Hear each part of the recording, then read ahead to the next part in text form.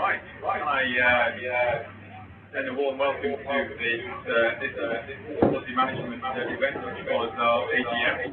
I think I can say without fear of contradiction, the next 2 hours will be more interesting than the AGM. On a topic which is highly topical and subject of a lot of discussion. So, for those who don't know, my name is Ruth. Until half an hour ago, I wasn't chair of IAQM, and I handled it by Holden, but I remain very active in IAQM, I hope.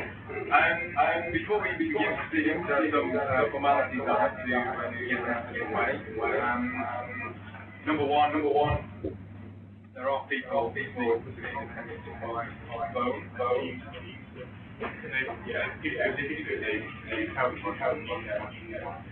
Yeah, and on that topic, those who are listening by phone, kindly put yourself on mute if you wish to do it, because we're getting a lot of background noise here in the auditorium.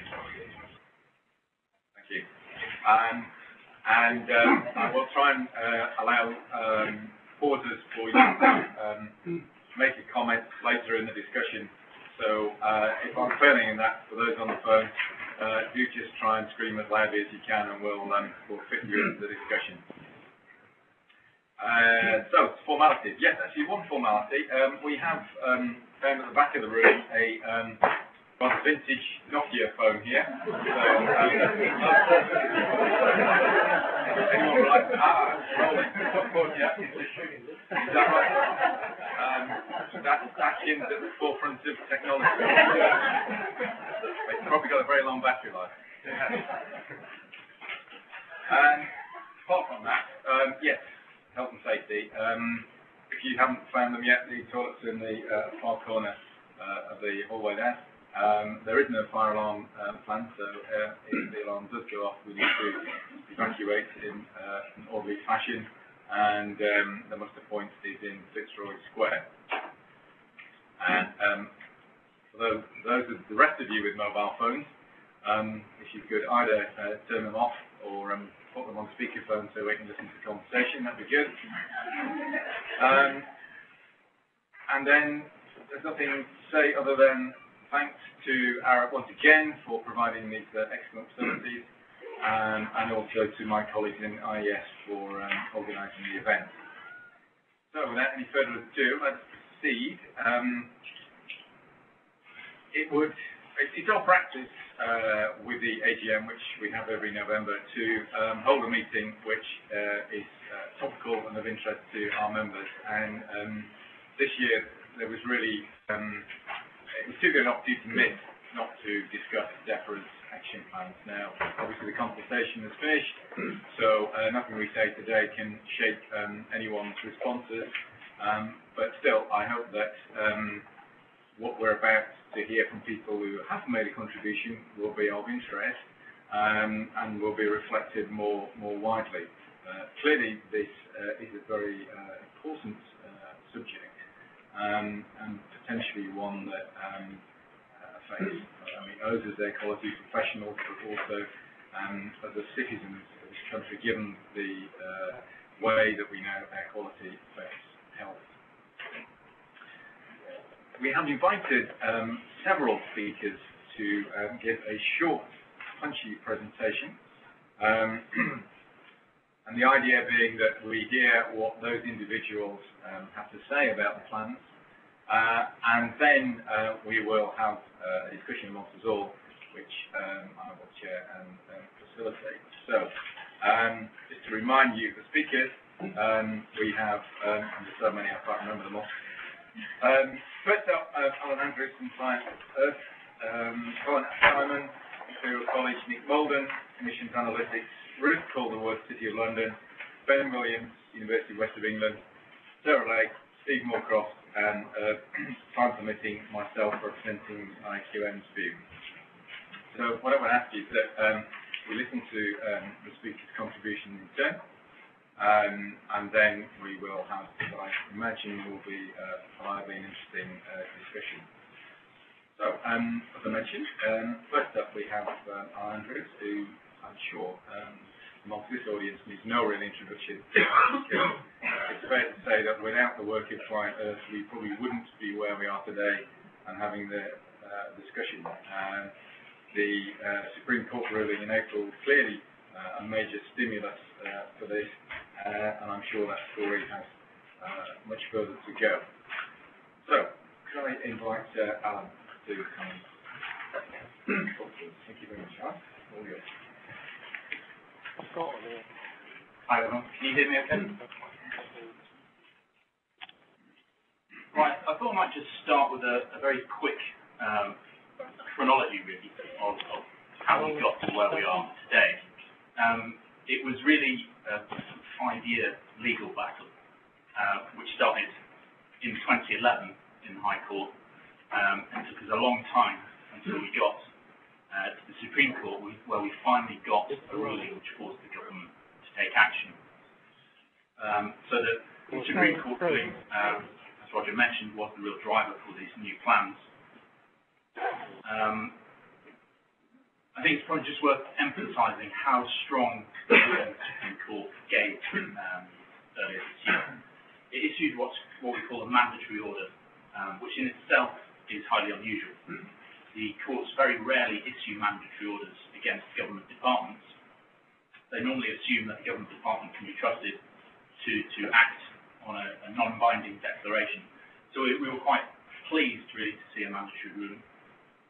We also got a mandatory order requiring action by a certain date, and that's almost unheard of, certainly in environmental cases that I'm aware of.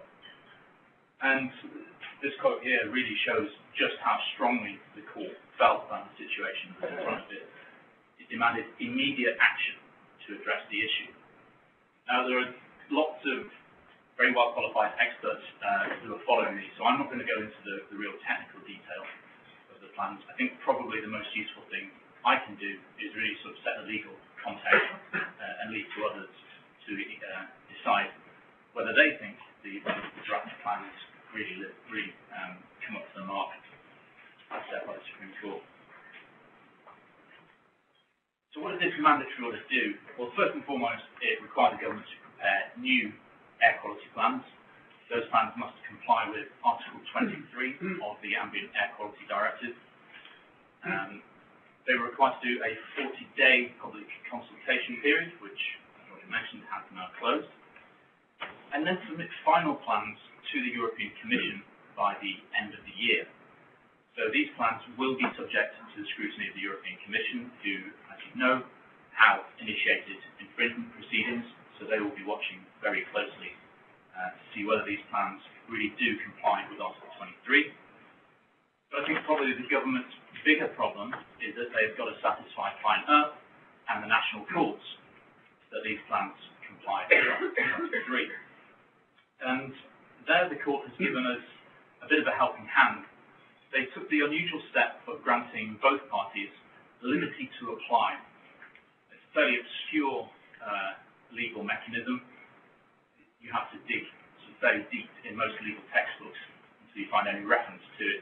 But basically all it does is give us a direct and fast route to go back to court if there is any dispute as to whether Defra have taken the correct legal approach when it comes to preparing these air quality plans. And then the court didn't actually make a ruling on what Article 23 means when it says that plans must achieve compliance in the shortest time possible. That wasn't actually at issue in this case for various reasons. Mainly because the case started in 2011, and through the course of time, that issue didn't arise until quite late in the day. But what the court did was give some pretty strong clues as to the legal approach that should be taken when it comes to as short as possible. In particular, they referenced a case called Commission versus Italy. This is where Italy was taken to court by the European Commission for failing to comply with PM10 limit values. Italy argued that they couldn't possibly comply with the PM10 limits for a variety of reasons beyond their control, including unfavourable meteorological conditions, unfavourable topography, technical problems, and these sorts of issues. The European Court of Justice had absolutely no sympathy for them. These kinds of the court really takes a sort of no ifs, no buts approach when it comes to compliance with limit values. Protection of human health really trumps all other considerations in European law. So that's the test that these plans are going to be held up against should they come before a court, which I think it's fair to say is looking increasingly likely. So the plans must comply with Article 23 and Annex 15 to Article 23. The main requirement, of course, is that they contain appropriate measures so to keep the exceedance period as short as possible. But there are other requirements tucked away in Annex 15. There must be a timetable for implementation of each measure. There must be an estimate of the improvement that each measure has on air quality and the date for compliance with the limit values. Another interesting feature of the Supreme Court ruling was that they said, okay, this is an Article 23 plan, but it can't be any less onerous or stringent than if this was an Article 22 plan.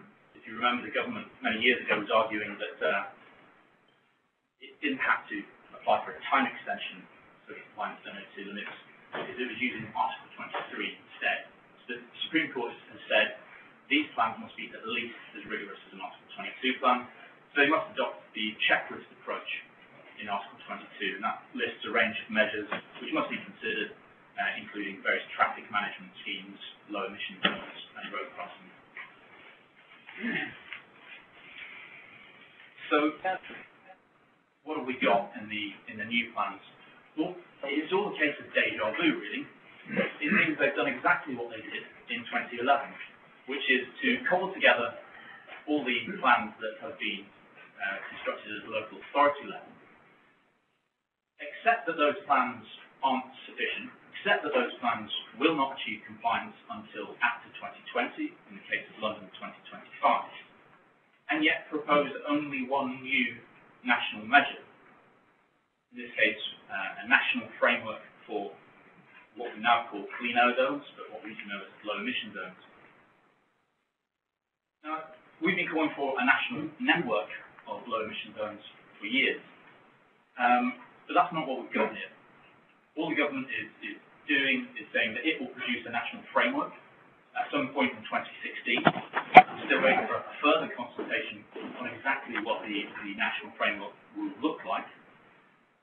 But we know it's not going to be mandatory. Local authorities will be left to decide whether they actually implement a clean air zone or not.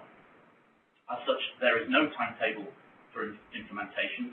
We don't know if, or if ever, clean air zones will actually be implemented. And if you have a long memory, remember this from the 2011 plans, when Defra said they would investigate the feasibility of a national framework for low emissions. And call me cynical, but those low emissions, that national framework never saw the light of day, and I'm rather sceptical as to whether this one will either. Now, the other point I want to focus on here is the money. Now, clean air zones aren't mandatory for local authorities. What sane local authority is going to implement a clean air zone without some further funding to do so? The plans commit a laughable £500,000 for 2015 to 2016 for local authorities, which compares to the 20-something million in infrastructure costs that the Defra estimate would be required, just the infrastructure costs of 8 clean air zones. So it's a laughably small amount of money. We know that all measures in the plans are subject to the spending review, so who knows whether that 500,000 will be cut even further. Who knows how many of the measures included in the plans will be cut because of lack of funding. So then what we've really seen is the national government has quite cynically attempted to pass the buck, pass the problem down to local authorities at a time when they're facing unprecedented budgetary constraints, and really try to wash their hands of the matter. So I think it will really come down to this man. I think George Osborne really holds the key here. If we are to see major progress, if we are to see the immediate action that the Supreme Court ordered, George Osborne is going to have to put his hand in his pocket and make significant sums of money available. We know that the government are quite prepared to invest major sums of money in transport infrastructure projects. Why can't they do that with air quality, which, as we know, is responsible for thousands and thousands of early deaths each year in the UK, and will continue to do so for as long as the government continues to prevaricate. I'll leave it there, but as you can probably guess from what I've said, it's difficult to see, without a major change in government attitude, that we won't end up back in court at some point in 2016. These plans do not comply with Article 23 of the directive. They do not comply with the Supreme Court order, and we will go back to court next year to make sure that they do, if Defra don't seriously back up their ideas in the final plans.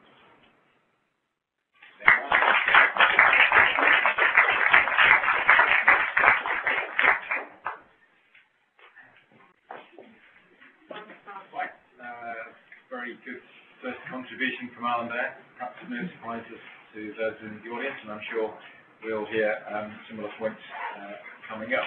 So, as I mentioned before, we're going to have a discussion at the end. So, if you have comments and questions on Alan's presentation, write them down, keep them in your head or whatever, and we'll come back to those after I've given my presentation at the end. But in the meantime, let's keep the ball rolling, and I'd now like to invite Helen to come up. Helen ApSimon, of course, long been in the air quality profession and a huge font of knowledge. Over to you, Helen. This will be a bit more technical. Well, thank you for inviting me today. And I thought I would just concentrate on two aspects. One is the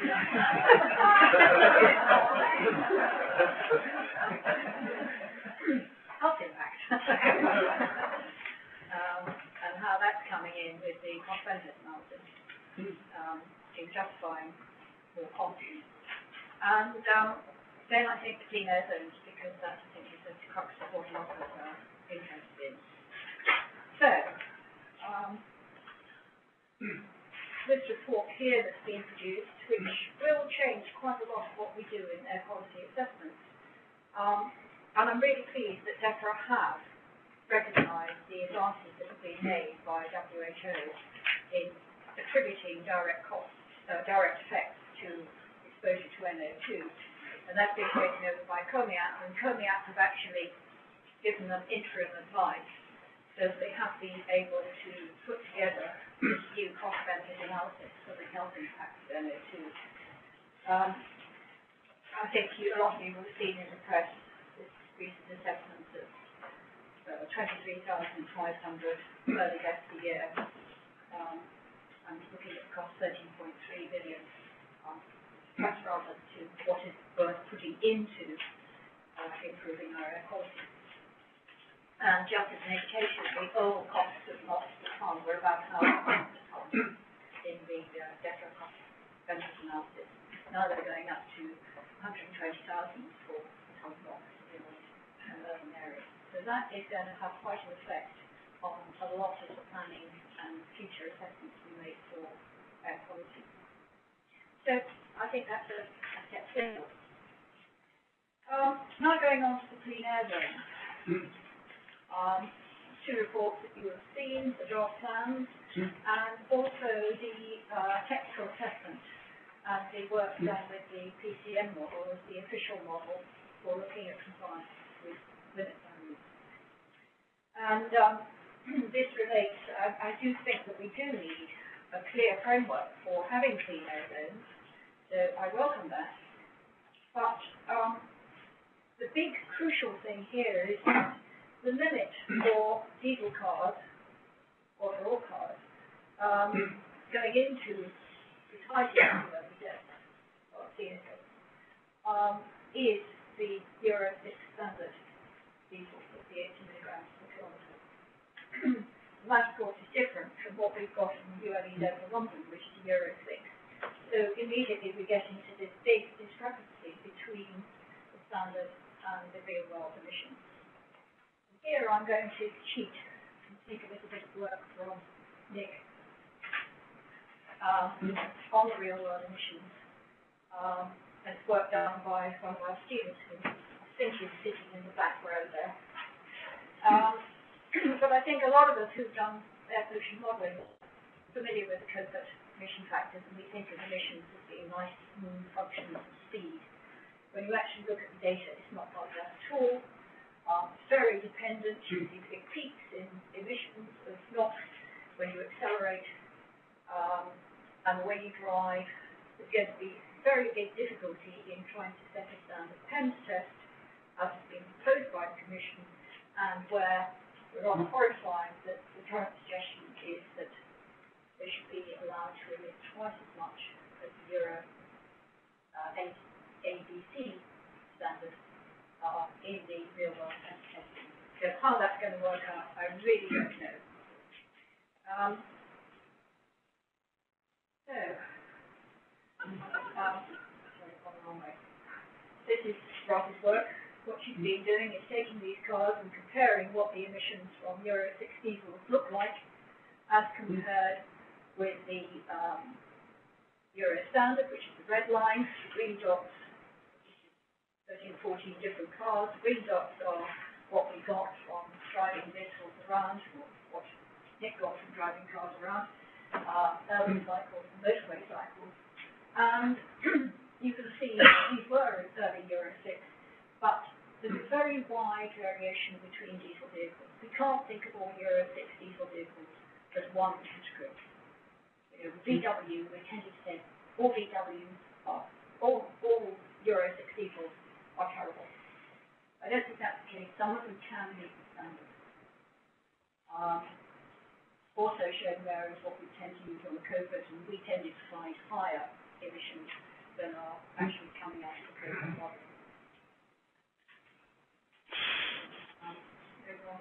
But the other thing I want to concentrate on is the proportion of NOx that's emitted as primary NO2, which for diesel cars is much higher than petrol. So, covert seems 30%, we're finding even higher percentages of the NOx coming out as primary NO2. We're trying to go into the technological reasons for that. But what it means is that your Euro 6 diesel is emitting, on average, at least 40 times as much primary NO2 as a petrol car, maybe 100 times. And if you're close to the curve, that is rather important. So the legislation on emissions focuses on total NOx, and the limit values for health, roadside, are for NO2. And somehow we have to address that difference. How are we going to control the NO2? Primary NO2. Going the wrong way. Just, this is the kind of modelling that we're doing at Imperial. So, each of these lines represents a road in London. In the middle, you've got what your NO2 concentration should be at the roadside with a business as usual, assuming to the covert Euro 6. Now, if we try and improve those on the right-hand side and go to the Euro 6C, as a sort of proposed interim step in 2017, that gives us some improvement.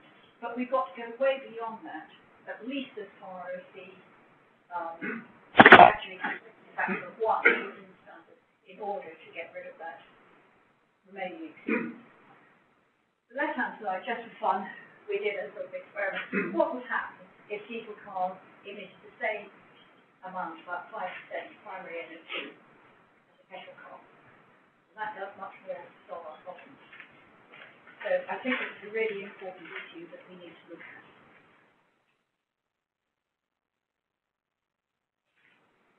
So, conclusions. I very much welcome the new guidelines that Defra has brought out on valuing the health impact of NO2. I think it's a good step forward. I think we need clarification on diesel cars and vans that will be allowed entry to the clean air zone. It's a real crux of the matter. And my feeling is that we need to differentiate between the different Euro diesels somehow. We're not going to get the motor industry or the oil industry suddenly abolishing diesel. We need to put pressure on motor manufacturers to really clean up their act and show which vehicles can be clean and how clean they can be. I think that's really something we should be pushing for. And in that, we need to address the carbon fractions in it too, as well as the NOx. And I think we need more to come work that Nick is doing. We've got a very bad database when it really comes to, for example, vans. We've got very little data on vans, and yet they're as bad as diesel cars. So there's a lot that needs to be done, and I would like to see funding for that kind of work to really get a good database to have the information that we can add. Okay? Thanks, Helen.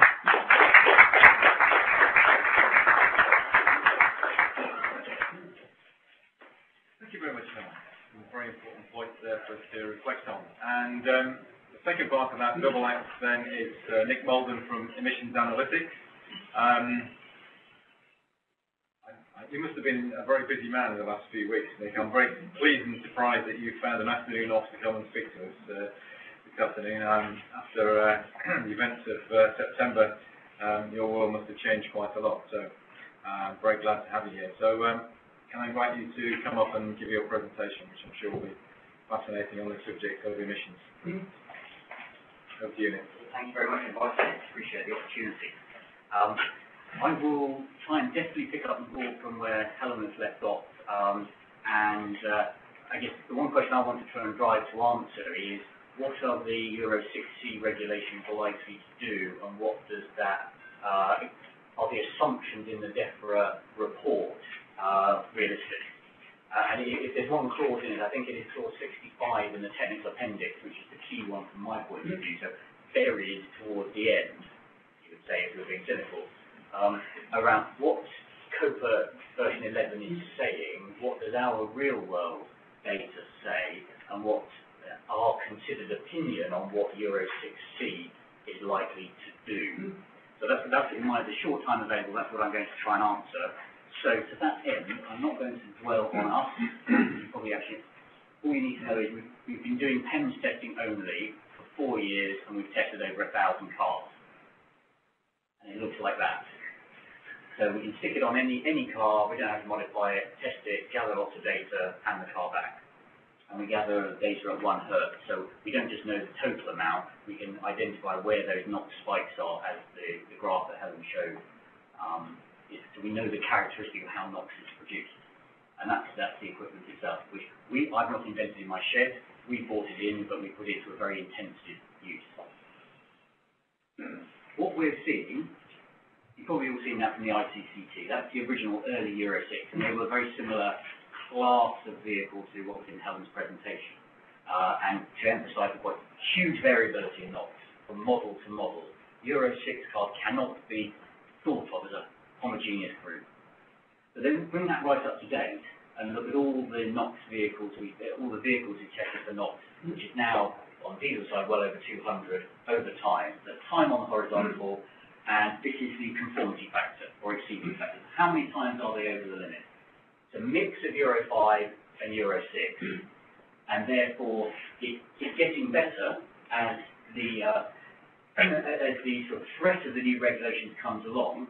And in around Q2 last year, as the new regulations started becoming real and manufacturers started to introduce the models into the market, there was a bit of a step improvement, but it's rather halted more recently, and the key number is whether it's Euro 5 or Euro 6, they're both approximately 4 times over the limit on average. 4 Euro 6 have actually met the limit in real-world driving, which proves one key thing, that diesels can be cleaned. So this proves it is a policy question. It can technologically be done. No one has to invent anything new. It's a policy question to make sure it happens. But on average, people are currently at 4 times over. The worst are about 10 times over. It's a big spread still. If we look at it in terms of actual NOx in grams per kilometre, because we've moved from Euro 5 to Euro 6 here, obviously the absolute improvements have been much more impressive, and roughly a 50% reduction. So that is progress in the right direction, but it does remain critically this proportion above the regulated level. And if we relate that back to the technical appendix, in the consultation, by my reading of the chart, it is saying that Euro 6 vehicles on covert are emitting approximately twice the official levels, whereas this is saying real world is about 4 times the levels. I mean, that's me reading the graph. I mean, there's not actually a huge amount of technical, underlying raw data there to say that reading off the graph, it looks like it's saying about double. So there's a dissonance there. As a sidebar, I'm not going to dwell on it, but we shouldn't completely forget gasoline in this. Generally, they are 20% on average under the 60 milligram limit, but 21% of the vehicles we've tested in real-world driving do exceed the limit. And some of them, the grey is the actual individual car, whereas this is the rolling average. You see, some of them can be really quite high. So certain technologies are vulnerable. But let's not take a diversion, because I wanted to show you this, which is just take the NO2. And I completely agree. Helen's point is a very valuable one, the primary NO2. This is what the real-world NO2 is out of these vehicles. And there's been improvements, again, but we're running essentially now that the amount of NO2, on average, is 80 milligrams per kilometre. So the regulated level of NOx together of 80 milligrams is actually all being emitted in NO2, and then the NO is on top of that. It's coincidental, but it's quite interesting to emphasise that there is a large proportion of NO2 coming out. And this is my summary. These are, if anything, the key stats. We've got 3 columns: Euro 5 diesels, Euro 6 diesels, gasoline, Euro 5 and 6 together. So real-world NOx has come down on average from 773 to 299. Gasoline tiny. Conformity factor hovering around that 4 times I've talked about. But the fraction of NO2, the mean has ticked up a little bit between Euro 5 and 6, but more importantly, the spread has grown. These are manufacturer averages. So the lowest emitting NO2 manufacturer, 27%, highest 66. Now it's 17 to 18%. So depending on the configuration and the types of after-treatment strategies that are pursued, is generating different manufacturers with dramatically different characteristic NO2 fractions. And again, from a policy point of view, that is unregulated at the moment, the NO2. And I think for future regulation, we'll have to address that. Because you may find here that you've got someone with a very low, you could have relatively low NOx, but it's an extremely high NO2 fraction. Actually, that may be worse than one with higher NOx and a very low NO2 fraction. That needs to be watched very carefully. And I don't see that the Defra consultation really has addressed that issue. I'm not going to talk about cold start or DPF actually because we've not got time, but essentially it's 40% more for a diesel car. In cold start, NOx is 40% higher while it's cold, and during DPF it's 40% higher as well. So that's all you need to know on that. But I'm happy to talk more if anyone wants to know about that. This is where it comes to, therefore, with all that data, what is our view on the Defra consultation, and what will Euro 6C do? My view overall is that it's really not as strict as it could be, and so I have concerns. So 80 milligrams is the limit. For a start, put that in context. 31 milligrams is the limit in the United States for equivalent cars, Tier 2 bin 5 cars. So don't pretend that, we can't pretend that Europe is somehow massively ahead of the game when the US has been achieving that limit for many, many years now. The bit that we can make it more strict is the real on-road validation of that. Because their 31 is a laboratory test. So that's where the 6C part with the PEMS test is crucial. Now, as Helen mentioned, a 2.1 conformity factor has been provisionally agreed. So that means in the real-world PEMS element, it can emit up to 168 milligrams per kilometre, and for the car still to be legally compliant. And then that's meant to ratchet down to 1.5 in 2021. Should emphasise that this is not yet approved. This has got to go through the European Parliament and the European Council, and there is a growing head of political steam amongst political parties in the Parliament to throw this out and say it's not tough enough. So even that is not there yet.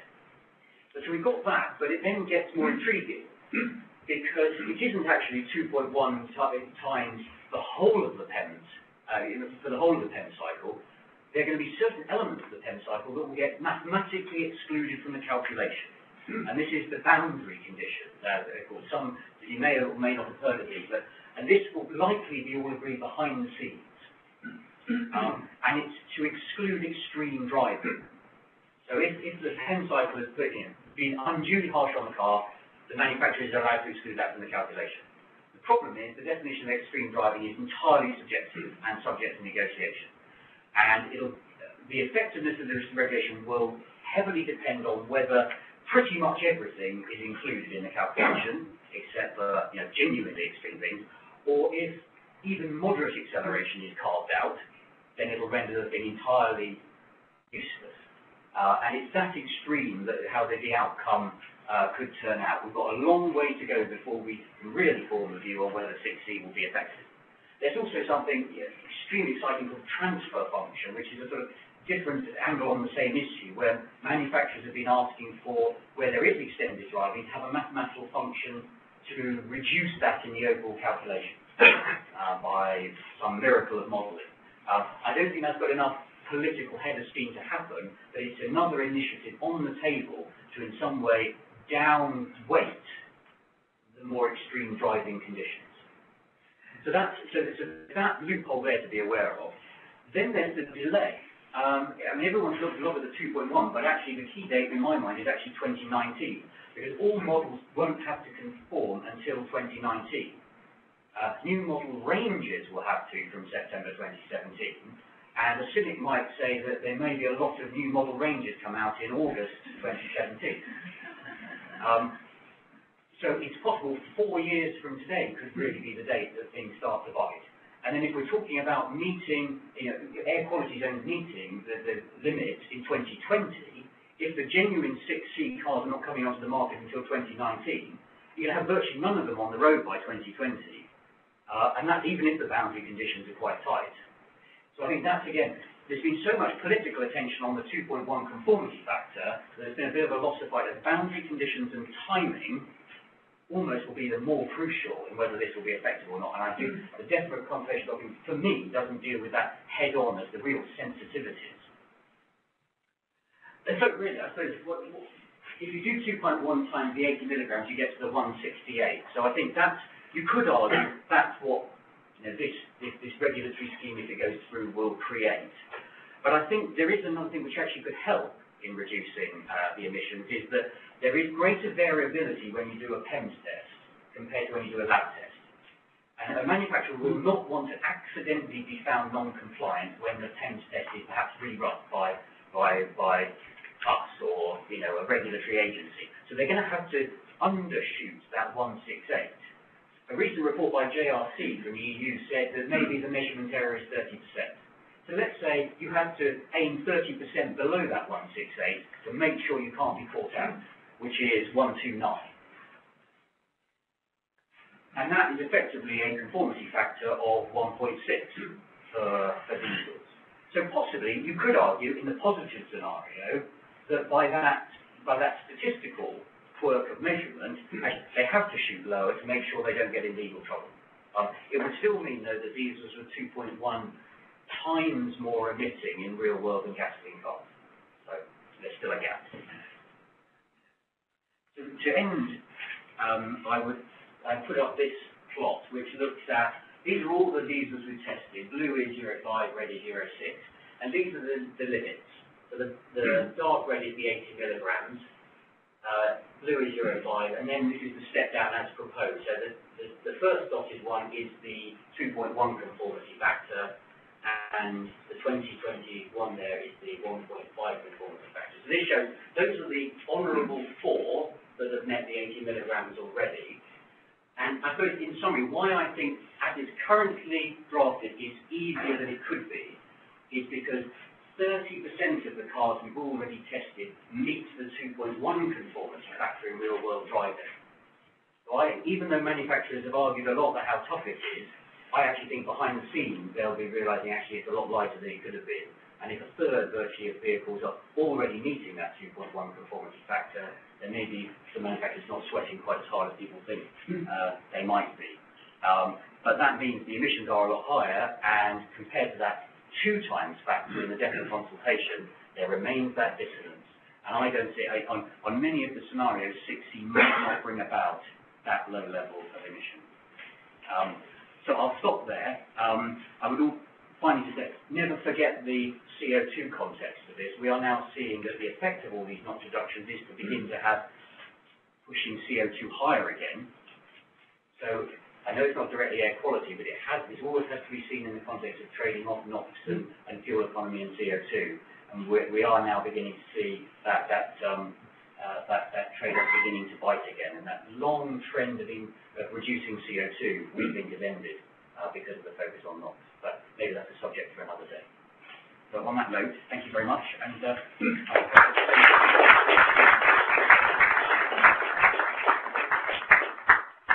you very much, Nick. Yes, both of those talks were obviously very important. Now, we're keen to have that contribution because the question of emissions, particularly from diesel, is integral to the question of whether we're going to be able to have solutions to the problems, improve air quality, and of course, as many of you have spotted, the underlying assumptions behind the modelling in the Defra plan. So I'm sure we're going to come back to this topic in the discussion. Now, as was observed earlier by Helen, local authorities are going to have to play a big part in the plans if Defra's vision comes to pass. So we're keen to have the local authority inputs today, and we have Ruth Calderwood from the City of London to provide that function. Ruth narrowly missed being an air quality champion of the year, I believe. So next year you will be the champion, I'm sure. Yeah, Ruth. Okay, so for those of you who haven't met me before, I'm responsible for air quality and policy at the City of London Corporation, which provides local government services for the square mile. And I'm going to be giving a local authority perspective on the plans, and very specifically a central London perspective, which is perhaps slightly different from lots of local councils coming down the country. So as we heard, to start with, actually, what I wanted to do was put our position into perspective for you in terms of concentration of nitrogen dioxide, and just how far we've got to go in the city to meet the limit values.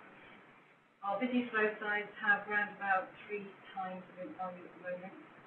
Defra said that we won't comply until 2025 everywhere. I think that's probably, if we continue as we are, and from what we've heard from Nick about the Euro 6C, that's probably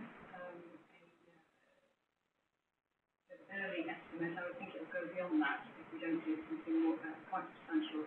I've listed here our roadside concentrations, just for information. The first line is TfL Main Through Route, so that's a road that has 4 lanes of traffic, TfL Road.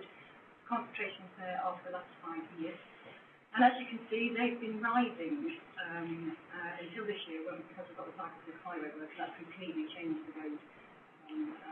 The whole lane traffic out, and TfL are actually holding traffic back, so we've had a lot less traffic on that road.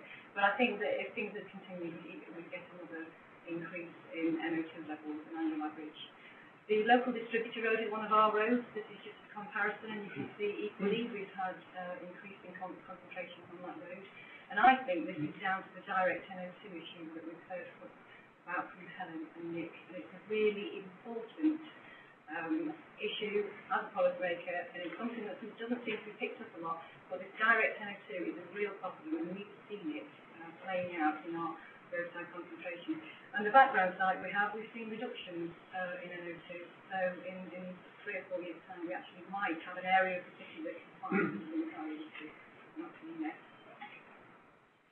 So looking at the plans, as Alan said, the main thing that I picked up is they are definitely clearly pushing responsibility down to the local level, using the Localism Act as an excuse for doing that. The only thing tangible, really, as we've heard, is the National Framework for Clean Air Zones. And also they talk about the accelerated electrification of the fleet, but I think that's taking, that's going to go ahead anyway. Our carbon reduction policy is under deck. So the only thing really is the Clean Air Zone framework. So what does that mean for us as a city? Well, there's no real tangible commitment all beyond what's already planned. The Greater London plan just lists the borough activities and GLA activities that are already going there. There's nothing else in there really. We're already going to have the ultra-low emission zones for the city, and theoretically the limit values will be based on the clean air zones. Not concerned about whether that will be the case. So even the clean air zones doesn't offer us anything within the plans. One thing I'm concerned about that isn't covered at all is if we're moving towards the electrification of the fleet, where is this electricity going to be coming from? We keep hearing in the news that we're at the point of blackout and whether there's enough electricity. Rapid charging, we're going to start to do rapid charging on the street. These will all take a huge amount of energy. They're going to need their own substations if we've got, say, a bank of cords. And DEC is already recognising this and approaching businesses, all large buildings, with standby generators and asking them to run the generator in times of peak electricity demand so that those buildings aren't drawing off the grid. These generators are diesel fed and very dirty, and they vent at all sorts of different heights. The Clean Air Act hasn't allowed us to control the chimney height even on those. We have no control over these things, and I'm really concerned about that. We could be, it's a typical picture for air quality. I've worked in air quality for quite a few years, and we seem to have these policies of these energy policies coming in, and then they clash with air quality policy, and they seem to override air quality policy all the time. So that's something I think we need to look out for. So all these things have formulated our response. So what I've done is just picked out our key points, what we would like to see as policymakers in the final plan, and we don't think it's been addressed. The first thing is reliable Euro standards. We've heard lots from Nick and Helen about the Euro standards. As a policymaker, we need to know what's coming out of big goals of things. We need a commitment in some way that's not emissions going to be met, and also that they are going to be met for the life of the vehicle. It's no point a vehicle out on the road for a year, then after a year, whatever device they've got to deal with the knobs being tampered with, or there's lots of agreements about things that happen to technology, and after a year we're back to square one. So we need a commitment for an ongoing type of testing, maybe through the MOT or something like that. The MOT at the moment can test for and not smoke for diesel vehicles and hydrocarbons and just petrol. And again, with the NO2, we need an NO2 limit for vehicles. We've seen an ever-increasing amount of primary NO2, which is a real problem. And we want some sort of commitment that they're going to do something about the vehicle emissions testing. The government's very quiet on it. There's been lots of questions asked of various people, but we've not really seen anything tangible coming forward. What's happening about that? It's okay if we're told that the vehicles meet standards, but if the manufacturers are fixing the emissions when they're on the road, then we're back to square one again. So we need something around zero standards to deliver effective policy. So we also asked for additional action. Defra do make reference in the plans that they're not quite sure about the emission factors that we use for Euro 6. There's lots of uncertainties, but they're not proposing alternatives. If what they propose and assume doesn't happen, what's the alternative? What's the plan B for it? We also think that we need additional action for Central London, 2025 or beyond, not shortest possible time, up to 10 years from now. So it's quite a while, really. I think there's more to be done before then. And as Alan said, we need financial support for those local authorities that wish to implement clean air zones. They're going to be expensive, not going to be a priority for local government over the next few years, as their funding streams get cut more and more. And we want additional fiscal incentives to encourage people to purchase vehicles other than diesel. An obvious one is the excise duty. Whether that makes such a difference in purchase decisions, I don't know, but there's other things the government can look at. They could look at whole packages of how people are being encouraged to purchase particular vehicles. And we also would like to see a commitment to roll out an alternative fuel infrastructure going down the country. So it's appropriate really for individual local authorities to take that on and really the patch beyond. If we are going down the electric vehicle route, we need to think strategically about where all these charge points are going to be and how they're going to work. And I'd just like to touch on a few things that aren't traffic related. We've been focusing on transport, but there are other sources of solution, particularly in central London. We need an updated Clean Air Act. For those of you who know anything about clean out dates and relate to old fuels and technology, it mainly works around oil and coal. Assumes that we still burn those fuels. It doesn't really help to deal with BHP, which is a problem. It helps to deal with standby generators. Doesn't really address NOx boilers. There needs to be one maybe for an air quality management area to have the requirement to have a NOx boiler, but simple things that could be done. And it is a significant source and will become more significant as we do finally tackle emissions from road transport. And we've also asked Defra, or the government, or the department, to put in together plans to make a commitment to harmonise their carbon and air quality policies. As I mentioned previously, to get these conflicts quite a lot. In air quality, we feel we're all fighting a battle whilst trying to improve air quality in other ways. And we think that government could actually assess all of their key policies, look at all the policies across the department, and say how can we embed air quality into the footprint, how can we capitalise on what's happening, slightly tweaking things. It doesn't need to cost a lot of money. They're just additional things that could be done. The final thing that we asked for was whilst all this is taking place and people are still continuing to breathe the air in, we need some sort of awareness campaign. We need to help people reduce their exposure to pollution whilst we're sorting something out. And we think that that will be most effective in the form of a national campaign. Individual local authorities do things. The air campaign is very effective, but it's quite localised. We need some sort of commitment, I think, from government, just to not to frighten people, but help people become aware and help them make decisions, day-to-day decisions on how they are exposed to pollution. They're just quite simple, cost-effective things, I think, that the government could do and take a lead on and make particularly healthy England might take a footprint of it. So, in summary, I think we would say, well, we did say, we thought an opportunity was missed to put together a decent plan that would help us meet the new values in the short possible time. The plan didn't really offer us as a local authority any additional powers or any additional anything useful really to help us in our responsibility. And there's a lot that needs to be done around your responsibility so that we got the correct information in order to make correct decisions. Thank you.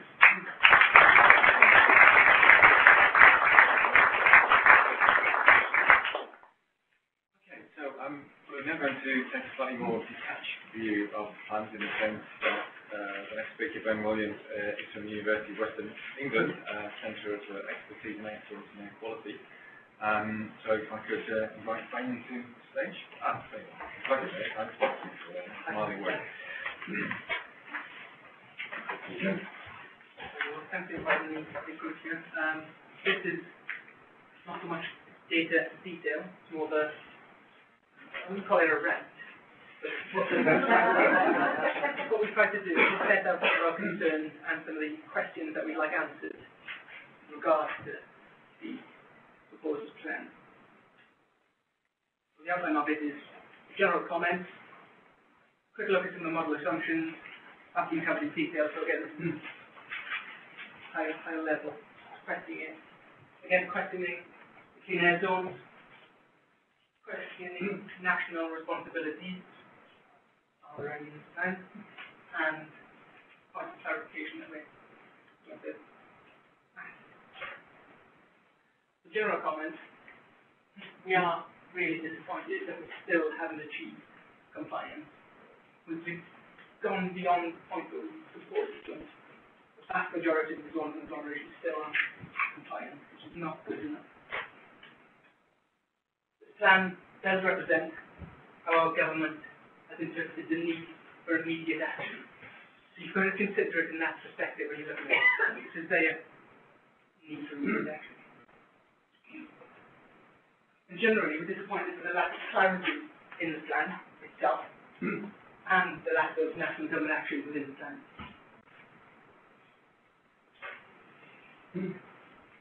So very quickly, corporate itself not representative of real-world emissions. It's as good as we've got in terms of the data that we can robustly compare, but it doesn't represent real-world emissions. So that's not data. As if your type approval limits are not representative of real world emissions before 7 times. The alternative scenario in the plan suggests that emissions will be 5 times higher than they are. And they very well, there's a model there. I'm not sure about the model itself, because it's not explained in the plan. But it suggests that facility zone for operations will be non-compliant by 2020. In terms of the clean air zones, I don't know of the 6 that have set out in the plan, how many have set out their desire to implement clean air zones. How are local authorities going to fund scoping, the development, the implementation and the management of clean air zones? Where's funding coming from? If anyone's tried to develop air quality action plans with local authorities, you see the level of negotiation and consultation that goes on just to put some signs down. To develop a clean air zone, it's going to take a lot of that. If the local authorities decide not to implement clean air zones, then model outputs aren't going to be representative for that area. What's plan B for addressing air pollution in that area? And if they don't take up clean air zones, will they be held accountable for national government's failure to comply with the Ambient Air Quality Directive? I don't think they can. The localism act suggests there's a route that they may be able to do.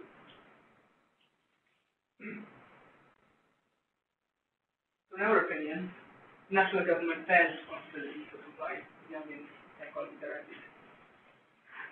We feel the national government needs to develop an air quality plan that actually addresses the problem, instead of essentially put a model down that doesn't represent real world emissions. You don't know what's going on. Our government does need to make clear that it supports stronger planning decisions by local authorities that seek to reduce or limit air pollution.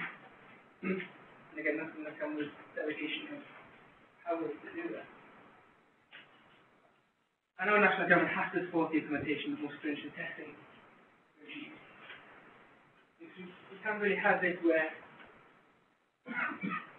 real world emissions are so vastly different from test emissions, which are then used in the model to tell us how good our air quality is. We know it's not good, it's not compliant, and we need to sort that out. In terms of the new type approval testing procedures that we suggested in Europe, are they good enough really? We've heard a lot of people aren't happy. They don't seem to reflect real world values again. So we need to develop a testing regime that does actually represent real world emissions, which itself is going to be difficult, but I think it has been done to some extent. In terms of our points of clarification, we want to know, in terms of the PCF model, which aspects of that have been streamlined. We deal with the streamlined PCM model. We're not told how it is streamlined. If they've used any conformity factors within the plan, we have to have clarification on those. Again, the alternative scenario is something that's mentioned in the plan, but not in enough detail for us. So we would like to see the data and assumptions used in calculating that alternative scenario.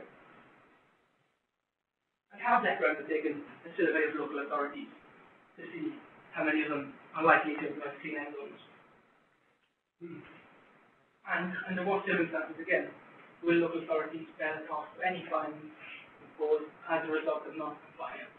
We want that clear as day. Thank you.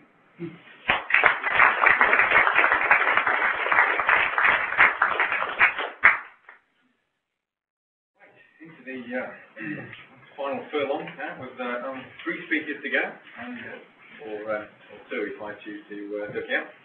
And so the first of those is Sarah Lake, who's going to present to these. Don't do that. Switch us round. You want next on this? We'll see, shall we? There you are. I knew I was right. Next up is Sarah Legge, who's going to present the submission and views of Environmental Protection UK. Sarah. Thanks, Roger. Hi to all of you. For those of you who don't know, Environmental Protection UK is a national charity that tries to give expert advice on things such as the National Planning Consultation. We have a long history of working with the IAQM as well. We submitted a long and robust response. I'm not planning to go through it all today, and I've put a lot of information on the slide so that I don't have to talk about them. You can have a look later, and our entire response is online. Just to pick up a few points, obviously evidence has been talked about a lot today. We were really disappointed that they didn't publish the evidence on which everything's based, because without the evidence you can't see what they've assumed, you can't see what the scale of the problem is, you can't see how much impact the measures they're talking about are going to be.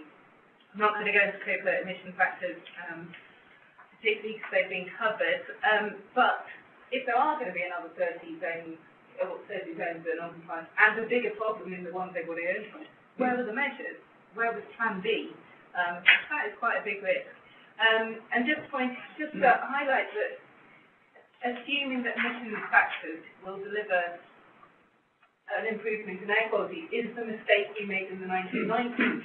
We are in this situation today because we assumed that the emission factors were right and didn't take any further evidence, relied purely on the Euro standards. And so I don't want us to make the same mistake again, because people have died. Thousands and thousands of people have died prematurely because of this. There's no data on the model, there's no data on primary NOT, which we've already identified. And there was just very little information on the uncertainty. Moving on to what they're actually proposing, we were disappointed that national plans didn't actually seem to include any action at a national level. In particular, they failed to harness the benefits that were available from existing government measures. Therefore, we're very keen to say that it's a whole government plan, but where was the refocusing of the low emission vehicle DFT programs into areas of air pollution problems? Where was the information on DEX energy and heating programs? Why was there nothing in there about Treasury vehicle taxes and all the other incentives? Why was there nothing in there requiring low NOx boilers to be in building regulations? Why was there nothing strengthening development control? Why was there nothing prioritising air quality in local transport plans? This is all a massive missed opportunity. There was also very little said about LAQM. There's no indication, or as far as we're aware, there's a big question over whether local authorities even have the right powers to effectively address air quality. There's new LAQM guidance about to be consulted on. We're hoping that there'll be strong support for local authorities in that, and strong support to require development and transport planners to give more weight to air quality. As been flagged up, a lot of the air quality action plan measures, which is all that was in the local things, are old. We wanted to see more information on more forward-facing schemes, how national government will actually support the development and implementation of air quality action plans so that they can deliver more, given the current age of austerity that we're working in. And then scampering on to CAS, or particularly the low emission zone element of CAS. We also picked up on some of the terminology they use, but I'll leave you to look at that in detail, the detailed response. We wondered whether CAS was workable, especially in light of the Euro standard and the VW scandal. You can see the oral statement on that online as well. And why government were expecting local authorities to implement low emission zones when they've had the opportunity to do so for a decade, and actually only a very few and very small or very focused ones have been implemented. What's different now? And we also were very sceptical that a CAS could even be operational by 2020. Speaking from personal experience, the London low emission zone certainly took a bit longer than that. And one thing I did want to pick up on, which nobody really has picked up mentioned so far, is there was no mention of non-financial support. So things like national databases. If you want a clean air zone or a low emission zone implemented across things, you're going to have a national database of emissions and vehicles. You're going to have a national accreditation scheme for retrofitted equipment. You're going to have a national database for which vehicles are exempt. You probably want to have a common system for charging, so each local authority doesn't have to invent the new software, and that could either be run locally or run nationally with charging passed on to local authorities. But there was no mention in the national plans about any of that side of things. And obviously, no information on financial support for local authorities, quite critical.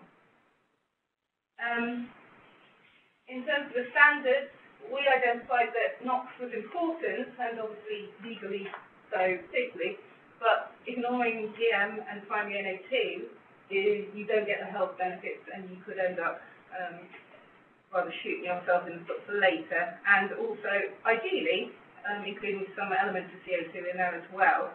We were supportive of the national framework so long as it had enough flexibility to be tailored to local conditions. So some local authorities might want to go further.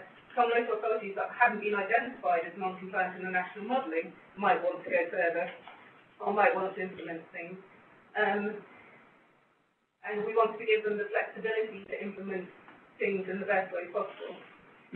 If it is going to be based on your road standards, or as Helen identified, the emission levels are equivalent, and therefore assuming they're based on the same test cycles, then these must be proven. There are also issues about implementation, getting people misusing the equipment, emissions abatement equipment, and vehicles, which I won't cover right now. We also identified some other things that we thought should be included in the non-LEZ bit of TAS, which picks up on a few of the points Ruth made. And also the Clean Air Alliance, which EPUK is playing a large part in, have identified some of the priorities they've coming out of the environmental audit. And that is, I've just listed them there for you. And let me know if you'd like to know any more about that. So, hopefully, I have run through some of the key points while taking not too much of your time. I won't tell you what I just told you. And don't forget we're having an annual conference next week in Birmingham, if you'd like to come, and both the full response, the letter we sent to Defra about asking for evidence, and our statement on the CW scandal are all online at our website. Thank you.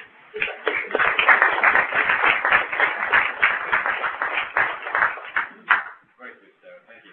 Well then, Sarah is the current chair of EPUK. Our next speaker was Sarah's predecessor, and is also a member of IAQM. So, Steve Moorcroft, is there anything left that we haven't said that you would like to say? I'll skip through it. Get into that point of the session where repetition isn't happening an awful lot. Funny with farming doing it. I'll skip through it very quickly if it's that's the case. My page now not working. You can have.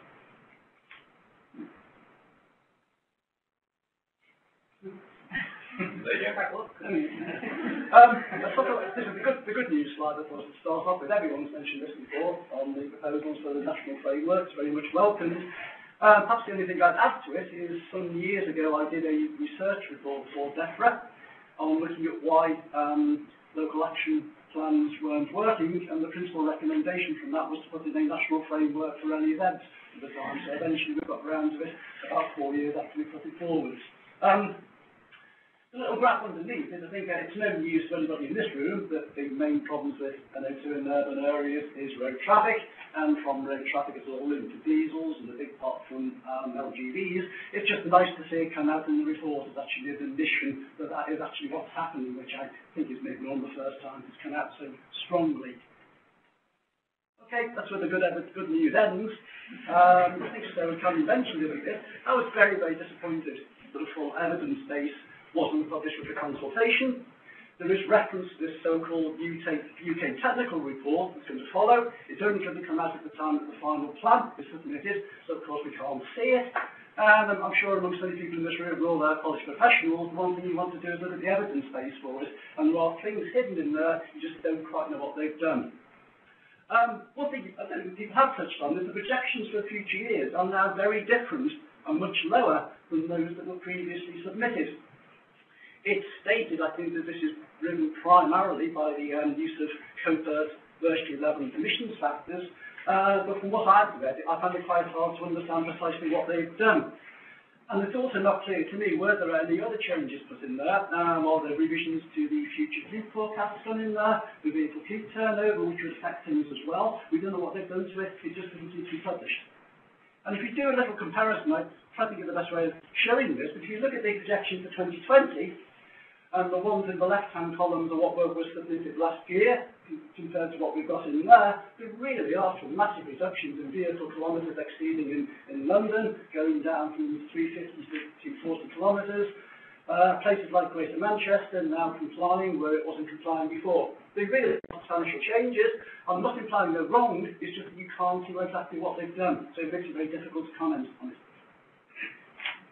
Of the proposed measures, people have actually said this before, national plans seem to have almost nothing that's new in there, and a lot of the actions that are cited from other departments are really being carried out for other reasons, already in place. I think Sarah's mentioned it.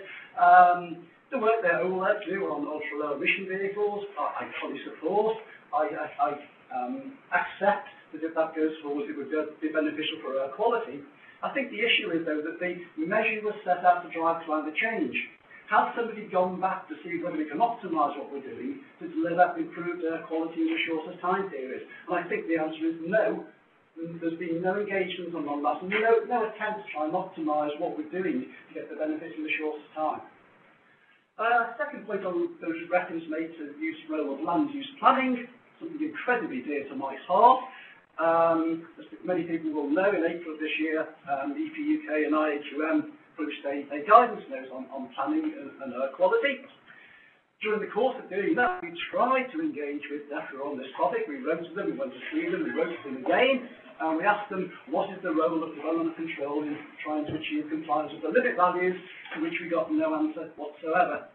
And what's in the planning policy framework and planning practice guidance is very weak, it's ambiguous, it's vague, it doesn't tell you what to do or how to do it, and at the moment, very little recognition is taken of limit values in development control, and it probably won't change until they actually try to do something about it.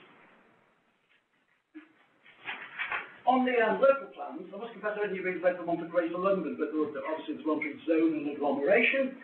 In the back of these, the enormous appendices setting out extensive list of measures that are in local authority air quality action plans. The first one I've looked at, those are very old. I think some of them are probably obsolete. The measures were planned but never been put into place or have been put into place.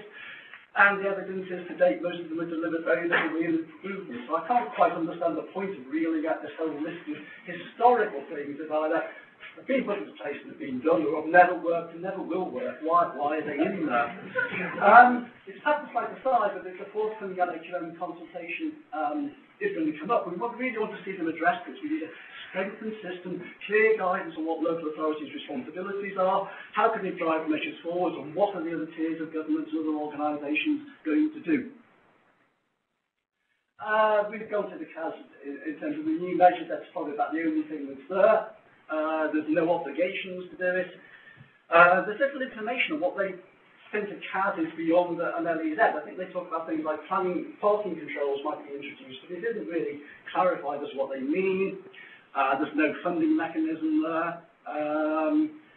It's been mentioned before that with the framework in place, why would the local authority find it desirable to do it? There's no political will there. The implementation costs will be high. And the timescale is really quite important, that once you start to go beyond 2020, the benefits you start to get become less and less. So it has to be done quickly. A 5-year timescale, or probably less 4 years, to try and get these things in place really is kind of, I think, probably pushing it a little bit.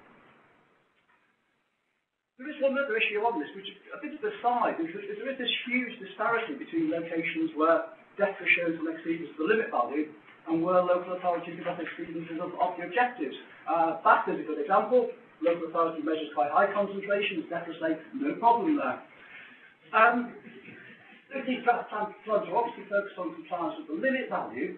But the health terms, it doesn't matter if there's an exceedance of the objective, your body doesn't recognise the difference between the objective and the limit value.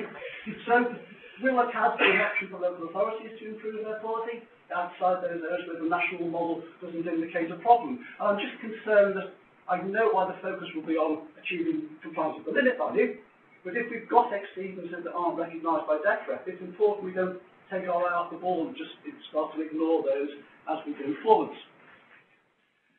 People have mentioned the sensitivity test that's included in there. It's supposed to address the underperformance of Euro 6. I think they're just going to conform to factor of 5 in the plan as opposed to 2.5, which is in COPA 11.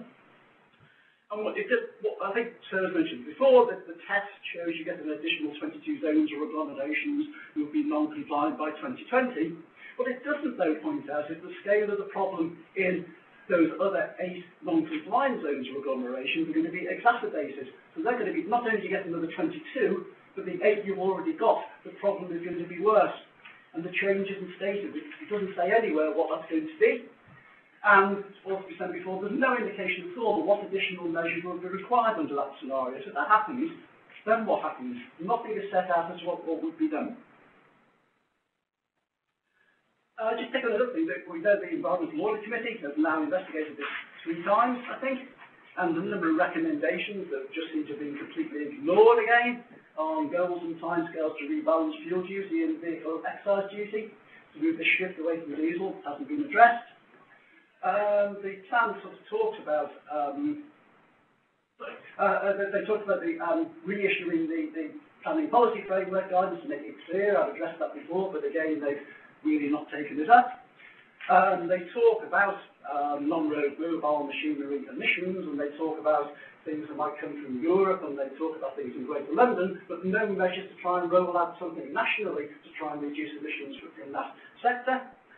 And I think Ruth touched on this before about the National Public Awareness Campaign. Again, in that report we produced for Defra many years ago, we said there should be a national framework on consultation. Rather than local authorities reinventing it all the time, couldn't they produce something that could be taken out and rolled out to try and push forward an understanding, public intervention, public awareness? Again, it's been completely ignored. So concluding remarks then, drafted plans, very little that's new in there.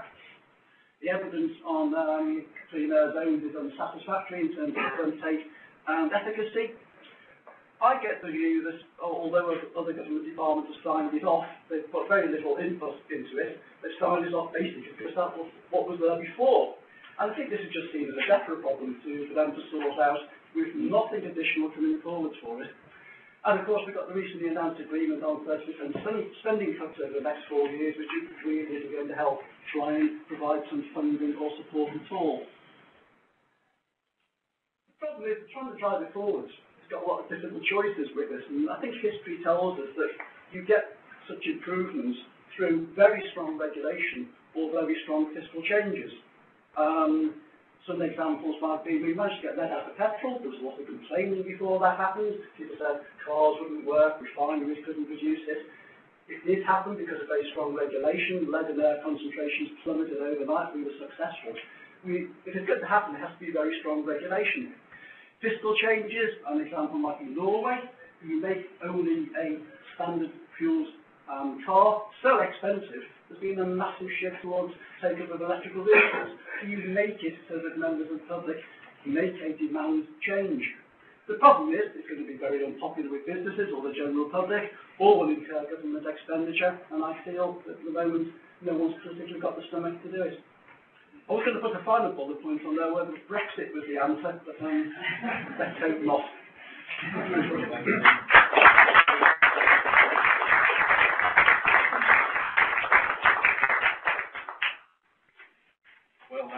Unsurprisingly, all the previous speakers have addressed all the points that I would have made had I proposed to spend the next 5-10 minutes explaining what we put in our submission, so I won't do that. Just to echo the points that I said, I think IAQM would would say that these plans do not meet the requirements. They are quite good at diagnosing the main problem for roadside concentrations, namely the role of the diesel engine, but there don't seem to be any really strong solutions towards addressing the problem. Taken as a whole, the plans are rather voluminous with all the action plans, but most of them contain what might be described as pure fluff, and nothing really of any substance beyond Steve's point there, recycling of old measures. We too don't think this is a genuine cross-government report, and Treasury is conspicuous by its absence in terms of involvement, I think, we had any real role in it. So without some intervention at a national level, it's very hard to see how we can impress the Commission and the Supreme Court. So we now come to the discussion phase of this meeting. If I could ask all the speakers to take the platform here, if they wish to remain as they are, that's fine. But we would like to, we do need to pick this up, and I haven't forgotten those of you on the phone listening in. We'll try and allow you to make a contribution. I hope you can hear the questions as they arise. So, there must be lots of people willing to say, you can stay there, Nick, if you don't want to be on your own. It's fine. I'll stay here myself.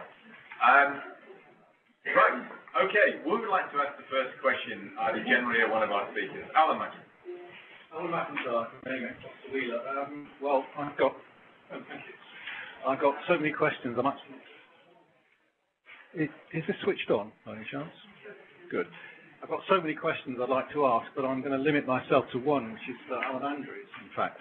And I suppose it would be unreasonable and indeed probably unethical for me to ask you to second guess or predict the outcome of any future legal action in courts. But I suppose it really comes down to what's your view on the level of power that the courts actually will have in the future to force the government, because at the end of the day it's about money, eventually the solution to the problem. What power will the courts have, in your view, to force the government to allocate funds to address this problem?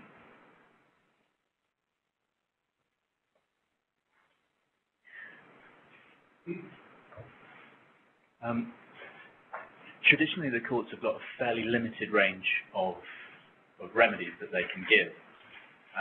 But what gives us real cause for optimism is the approach that both the European Court and Supreme Court took, which was really showing a willingness to take more drastic measures against the government than they normally would. And I think the longer we see government intransigence, I think the more we will see the courts react to that by imposing ever more stringent remedies.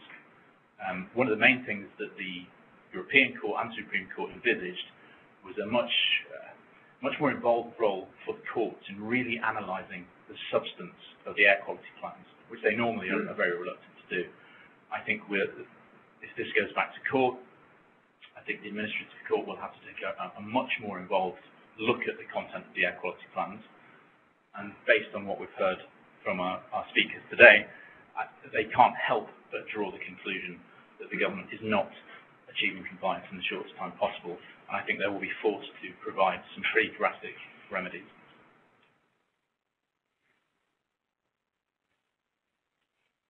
Next contribution. Bernard Fisher. Just wait for the microphone, Bernard, so we can hear your question. I was thinking about a get out of jail card for people. And am I right in thinking 2020 there's going to be a revision of the Ambient Air Quality Directive? And if the UK is still in Europe, as Steve says, won't this bring in considerations of other things besides NO2, such as PM 2.5 limit values? And won't the final limit values be subject to a lot of lobbying from various powerful groups, such as motor manufacturers? Well, maybe, but it's very unlikely to see the 40 micrograms cubic meter for NO2 going up, is it not? Well, the value was set many, many years ago, and so well, okay, but Even if there'll be some discussion, presumably either in public or behind closed doors, on proportionality. And even in my more cynical moments, I can't believe the Commission would propose shifting a 40. No, but it could quite easily allow for time extensions or downgrade the limit value from a binding limit value to a target value. I think that's the very reason that the Commission didn't revise the Ambient Air Quality Directive as it was supposed to in 2013. Yes. I think they would be mad to open it up in 2020 if we're still in the same situation. They're not daft. But they won't do it if they think that they're going to be under pressure to downgrade the NO2 limit value. Yeah. Well, Ruth. Could I just add to that? From a local government perspective, we've all responsibilities for improving public health under the Health and Social Care Act 2012, and there is a particular requirement to reduce the impact of air pollution on health. So even if the limit value is here, or something happens to them, it's not the end of the road in terms of what we can do as organisations to take action to improve air quality and reduce exposure. Yes, that's perfectly true. Even in a world where the NO2 concentration was, say, 39 as maximum, we still have a health burden, so that's very much worth bearing in mind. Right, in the absence of a hand up, could I ask if anyone's A, still listening on the phone, and B, wishes to make a contribution? All gone away. Okay, back to the audience here. Do that. Robert, you're nearest to the lady there. So that's Christine, yeah. Thanks. Christine McHugh, AMEC Foster-Wheeler.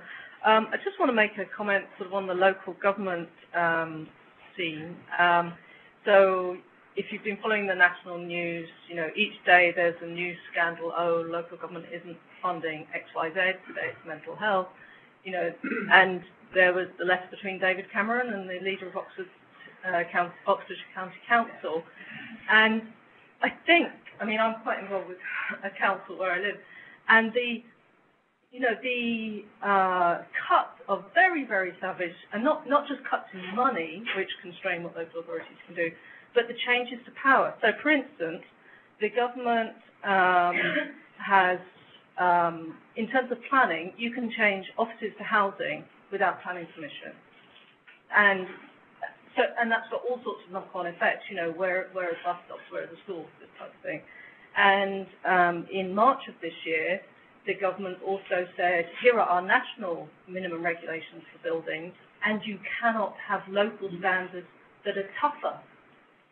That sort of government is not going to give local authorities more power to control air quality through the planning regime, unless they are actually fined. Does anyone wish to respond to that? Okay, in that case, we'll take a question from Peter.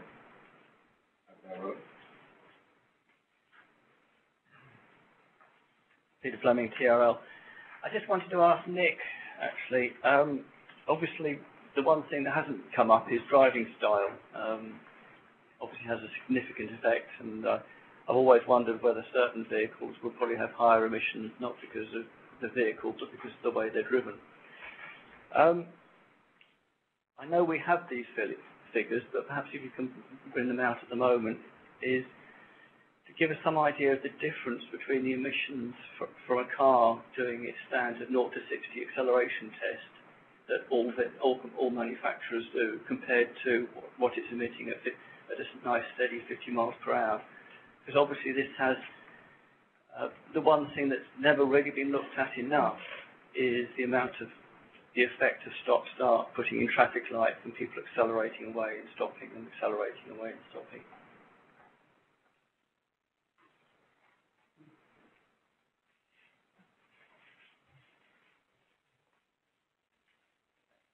Thanks very much. It's an extremely good question. Firstly, I should say the data I put up was based upon very normal driving, so not aggressive acceleration, very typical speeds and accelerations. But there is a dramatic difference between a steady state at 50 on a diesel car. The level of NOx coming out will be extremely low. At pretty much all the NOx is produced either accelerating or going up a hill. So the introduction of traffic measures, bus lanes or whatever that can interrupt the smooth flow of traffic in some way will be a significant contributor to NOx. But then you have the interaction then with the after-treatment system is important. You have SCR after-treatment systems can be much more tolerant to cleaning up those spikes of NOx, whereas LNT systems, which tend to be good at low load, will then have breakthrough as soon as the load is higher. So you have to, it's a very complex area, the interaction of the traffic flow with the technology installed on the vehicle as to what the outcome is. I think actually in the medium term we will move towards vehicles which have SCR and LNT co-installed. I mean, that BMW now does that on all their vehicles in the US, and I think that will be the combination of the two addresses SCR's problem in cold start and LNT's problem of breakthrough at higher load, and so that will solve that, and maybe then that will diminish the spikiness of NOx and the effective NOx cost of any traffic road engineering that leads to more stop-start. You just told us that you got very good cars for BMW. No comment. Is that a question? No comment. We have lots more hands going all over the place. For no good reason, let me start at the back because Robert's there with the microphone. Hi, just off the back of what, Rosalind O'Driscoll, Imperial College, off the back of what Nick's just said, and also something you said to me the other week. So you're saying BMW use this in America, but not in Europe. So why do the European Union accept, like, lower standards than the US? Like, if it's working in America, why can't we just emulate that instead of reinventing the wheel? Why? Because the manufacturers tell us, oh, we can't do it, and then we go, oh, okay, but we can see it working in the States. They're selling different cars. The same manufacturers are selling better cars. Does anyone know why that's allowed? Comment on that, Nick? Well, I mean, it's very good. I mean, I've said all along to the European regulators, if you want a quick and easy way to cut to a good end answer, is just go and emulate what happens in the US. Isn't the US market very small for diesel? Only 1% or something. It's a very small market, I think. Yes, but nevertheless, one can judge the effectiveness of the regulation, even though diesel has a small penetration.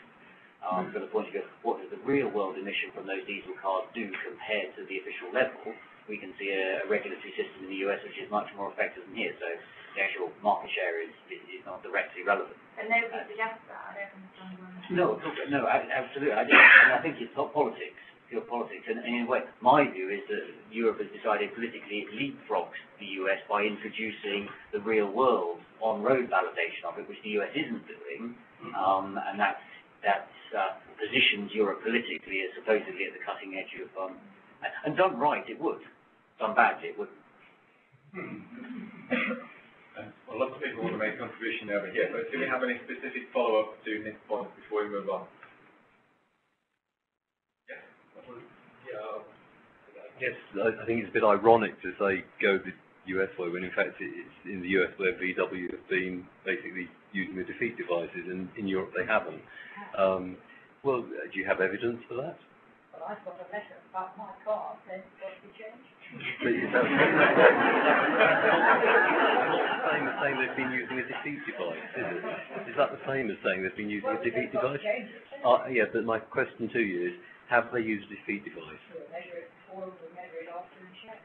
But you don't have a response to that point. The thing I would like to say though is, with regard to the comments about the consultation having diagnosed the problem, I'm surprised that, Nick, in your work, you're not looking at the public transport elements of this, because, for example, in the published data in the consultations, where they give the source apportionment for the concentrations they're modelling, in the vast majority of links, particularly the high ones, the bus contribution is 2 or 3 times the contribution of the car contribution. And so I just wonder, is there any work going on in your world to look at the PM's output of the public transport vehicles, and do you think that was adequately addressed in this consultation? Thank you. Yeah, we do testing of buses. particularly from the point of view of retrofitting after treatment systems, primarily around NOx reduction, but also PM reduction. So we do that. What we don't do is in the same systematic way where you've got vehicles of a standard production format that you can then compare to one another. But yes, we do that sort of testing, even though I didn't produce it today. What's interesting from a bus point of view, though, is in my advice, it's not so much about the bus itself, it's about the knock-on impact the bus has on the traffic, the passenger car traffic flow, and where the bus is creating knock-on perturbations in the traffic flow, then map that to the NOx spikes you see in those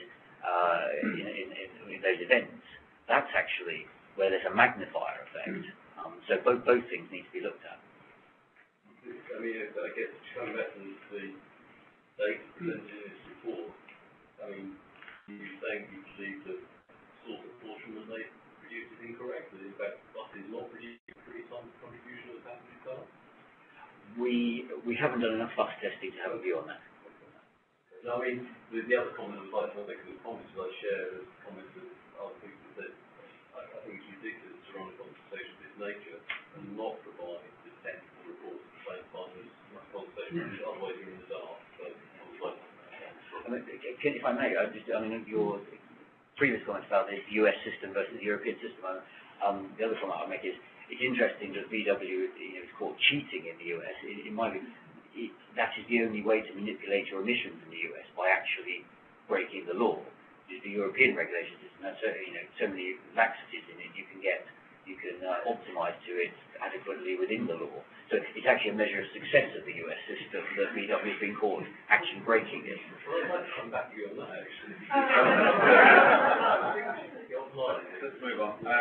Just before we go, I just comment that we do actually know quite a lot about buses. GFL doing good work. Euro 6, of course, is actually quite good, and it's a very good target to measure. But moving on, David on the front row. Yeah, just a quick interjection. I hope you'd like to move on, David.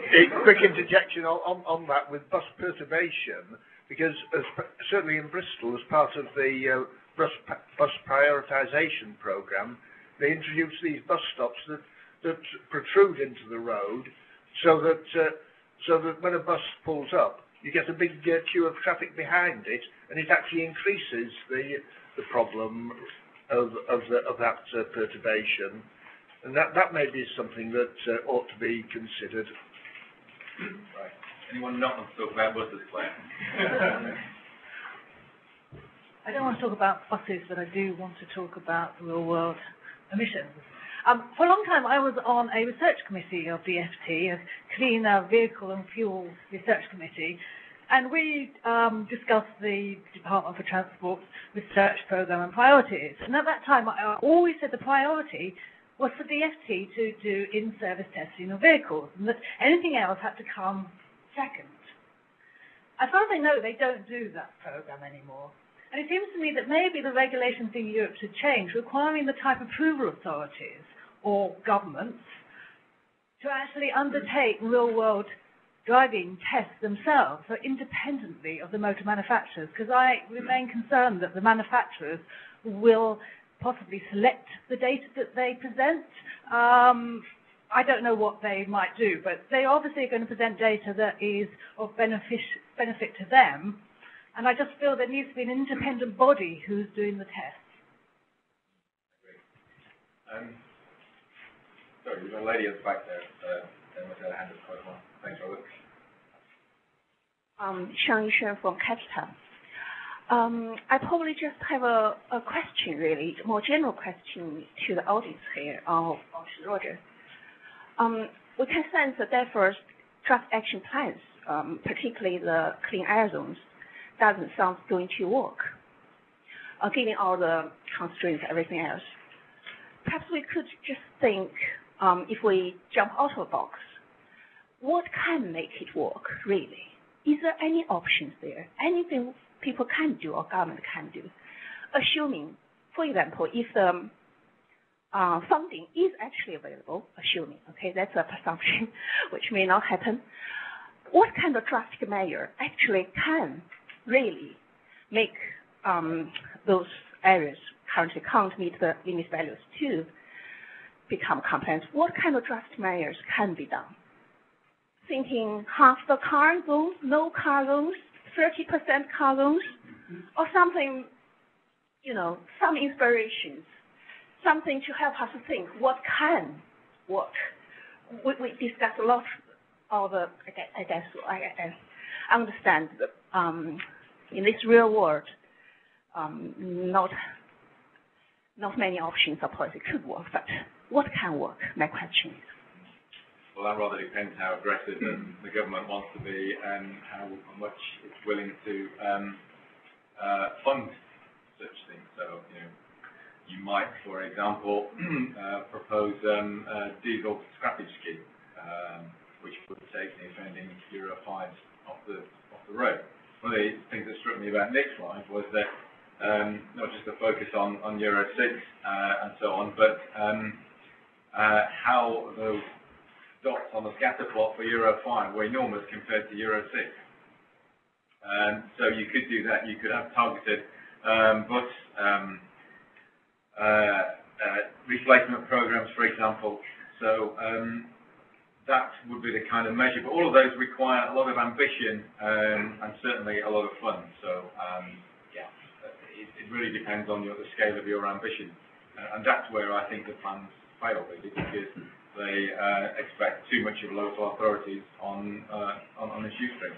So if you want to solve a problem on the time scale, for the shortest possible time, you've really got to be quite bold and ambitious. That's just my view, though. Would anyone else like to offer an opinion?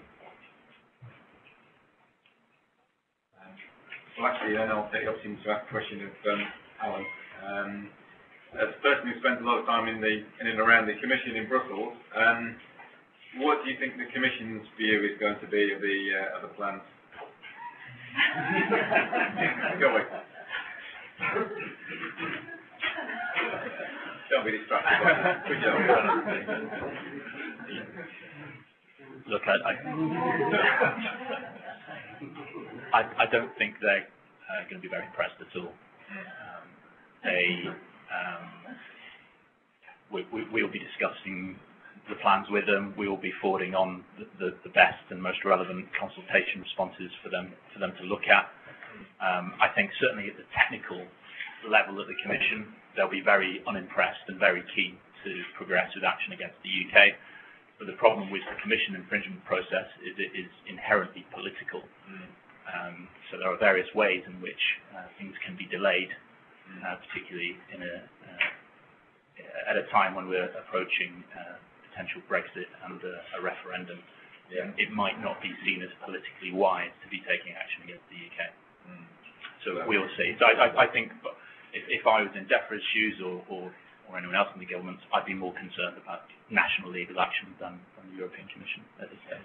Yeah, expect that. But being fair, how can we get back at the Commission when they've been so weak on the motor manufacturers? You know, I feel we're lacking. Yeah, well, absolutely. I mean, we, as individuals or as an NGO, we don't have the right to go to the European Court and challenge the European institutions for their failures. So that's a huge gap in the sort of access to justice conditions, and a big part of the problem. Absolutely. Yeah, hi. Is this working? No? Anyway, it's kind of a question for Helen, I think, which is really about the issue of the growing fraction of NO2 in the NOx emissions. I mean, essentially, if you're getting up to 70 or 80%, or even higher, that's a fairly powerful statement that you're emitting pure toxins as opposed to cocktail toxins. Yeah, well, I mean, it's not just... I thought maybe we should hear a little bit more on that, because it's quite a powerful statement. It's not just NICS data. I mean, remote sensing data shows the same thing, you know, with the NO2 to NOx ratio being very much higher for new diesels. And I've been trying to talk to the people that understand the chemistry of the SCR and the other things. It does seem that at very high NO2 levels, the SCR may be less effective. There's quite a lot that I think needs to be looked at. Johnson Matthey and some of these other bodies will have a lot more knowledge on this. But But I think we need to go into it much more in why these high NO2 levels are happening and what could possibly be done to reduce it. It may not be easy. I think you're measuring NOx. The fraction of NO2 is totally variable, and the value of NOx as a measurement becomes much reduced, especially as a way of expressing it to politicians and possibly even journalists. Yeah, so I was trying to explain this to an MP the other day, that the difficulty is not finding solutions, but understanding the problem. And I think we've got a big gap there. Sorry, just do one other quick thing as well. Did you check in the ClientEarth changes, in other words, the revised ClientEarth emission factors? Did you ever ask them for the sample size on which they were based? No, but one comment, I mean, obviously they've taken as much data as they can. They've got a lot of PEMS data, they've got a lot of direct sensing data. But one of the comments was, why has the latest assessment improved with taking COPE at 4.11 instead of 4.10? And COPE has changed the fraction that it's receiving of primary NO2 from 50% to 30%. It's responsible for quite a lot of that performance. So can I just answer my own question? Because I did actually ask what the sample size was.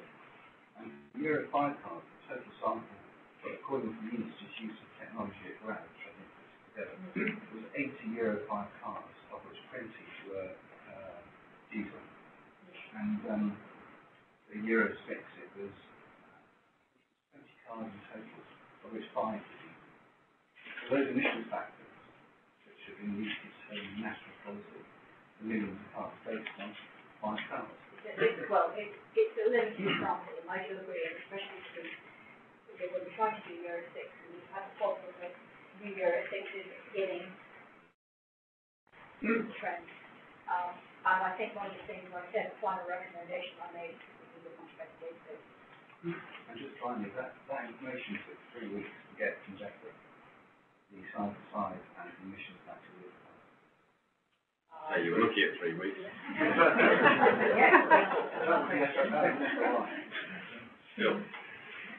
Steve, did you want to follow up? It was just to follow up on the point on primary NO2. Am I right in thinking that there's supposed to be an emission standard for primary NO2 emissions coming from Europe as well?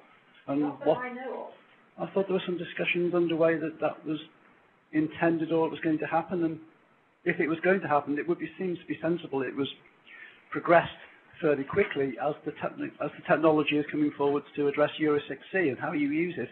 If there's going to be a control on primary NO2, it would be good if it was. To anyone in the commission, they've always said most manufacturers won't accept another additional standard. Blanket. I think they talk about potentially part of the Euro 7.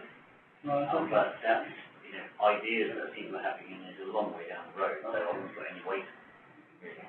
Anyway, moving on. Rob, you had a question? Oh, sorry, the mics are all the back. I'm sorry, you've been waiting a long time, but I will have you next, don't worry. I need to get my peripheral vision through. Thank you. I was interested that, I think it was Sarah said, there needs to be a plan B. And this actually might be a question for Alan. But surely in the context of requiring limits to be achieved in the shortest time possible, there can't be a plan B. If there is a plan B, it should be in plan A anyway. I think that's absolutely right. The approach that Defra took in 2011 and again this time round is to sort of assume that it's okay to just take one measure. And what we saw in 2011 was that they looked at 2 measures at that time. They looked at a national program of retrofitting and a national framework of low emission zones and said, oh, well, low emission zones are more cost effective, so we'll do that. They didn't, but that's the approach they took. It was sort of one or the other. But if you're trying to achieve compliance in the shortest time possible, I mean, you really need to be taking all possible measures. If there is a measure that you could take that would be shortening the compliance gap, then you should be taking it.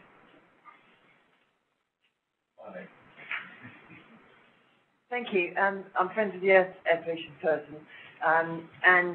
First, before I forget, can the slides be made available? Well, it's our policy. Normally Yes. put them on the website, so I think yes. Unless Great. any individual speaker withholds their Well, consent. restrict that. And I had 2 points, one of which follows directly actually now from what was just said about all possible measures, because some of the planning, the MCCF was mentioned, PPG, but also the national networks, NPS, is really, in our view, rather dodgy. It seems to have spawned the sort of Heathrow argument, which is, that only sort of delaying compliance matters, and that certainly, Heathrow's hiding under the fact that somewhere else would be worse, therefore it's okay to add to the problem in our area, and that's seen elsewhere, I think, already.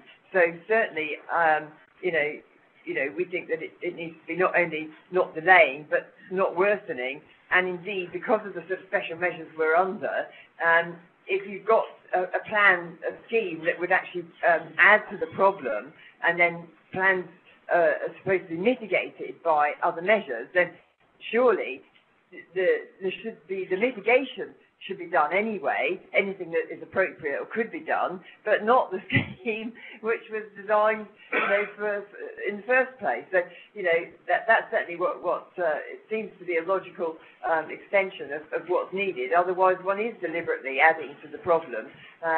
So that's certainly one point. It'd be interesting to see what people think. And the other is, on the real world testing and that sort of thing.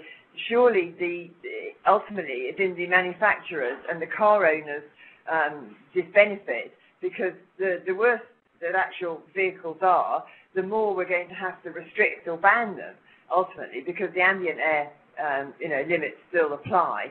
So we're just going to have to use them, buy them less, use them less. Thanks. Thanks for the contribution. Yes, I think on the first point with regard to the planning, my own view is that we aren't really going to resolve this until we have something properly tested in a court. There are legal opinions on the matter, but some of them are in conflict, and certainly the relevant government departments seem to be at best vague on this topic. So I agree it needs resolution. Yes, did you want to make another point, please?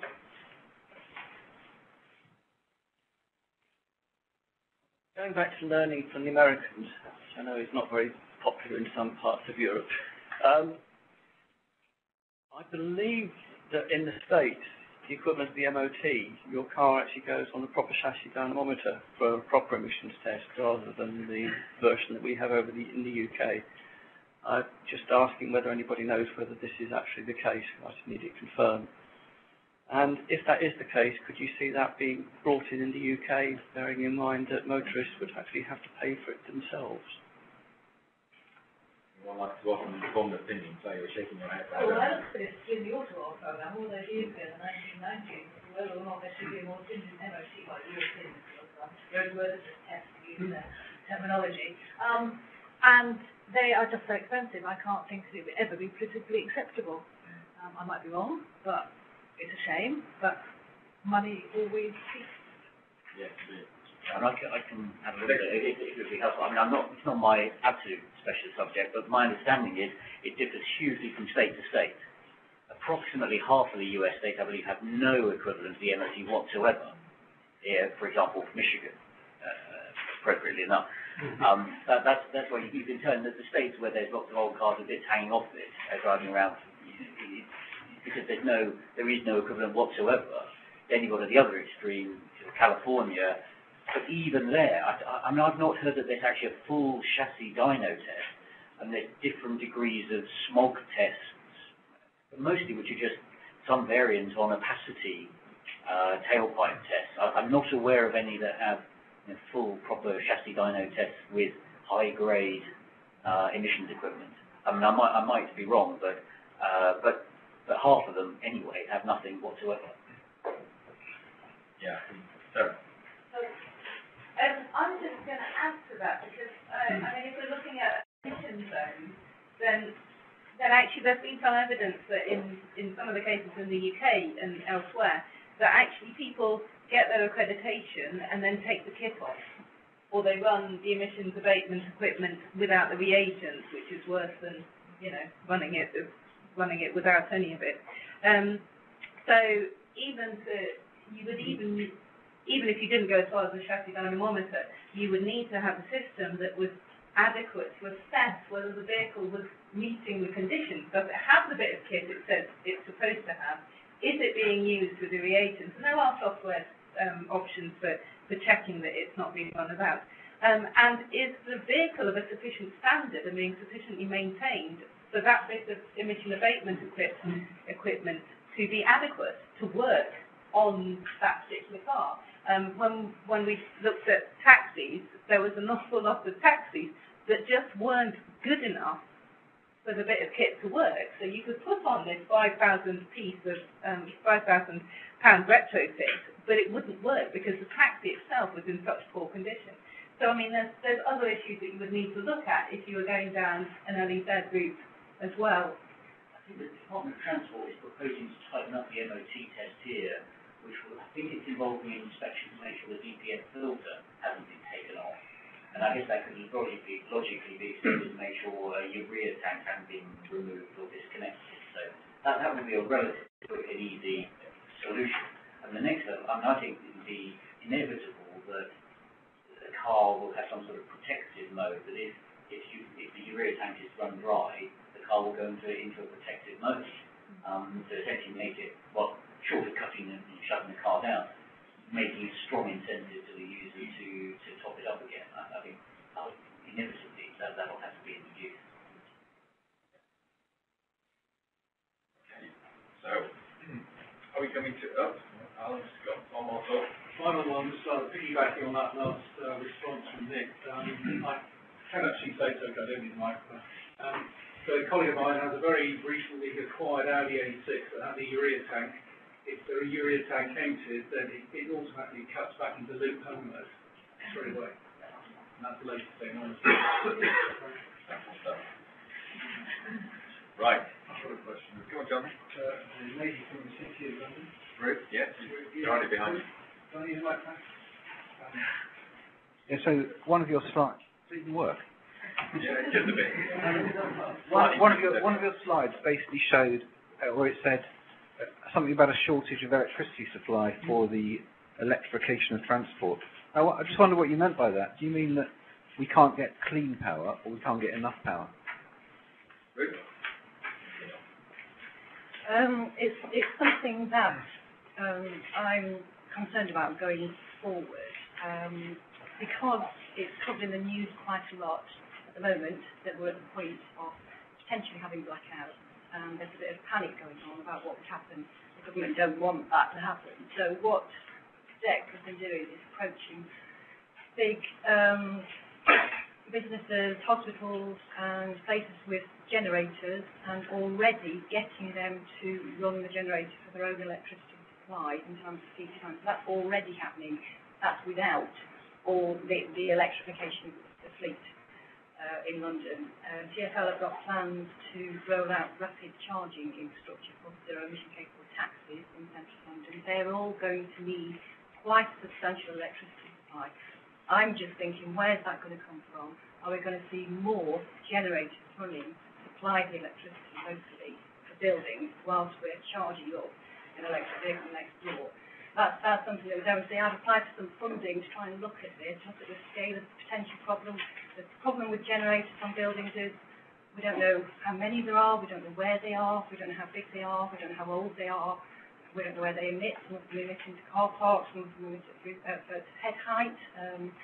We just don't know. These things are only run at the moment for testing purposes, and if there's a power outage, because we don't get many of those, we don't tend to see them.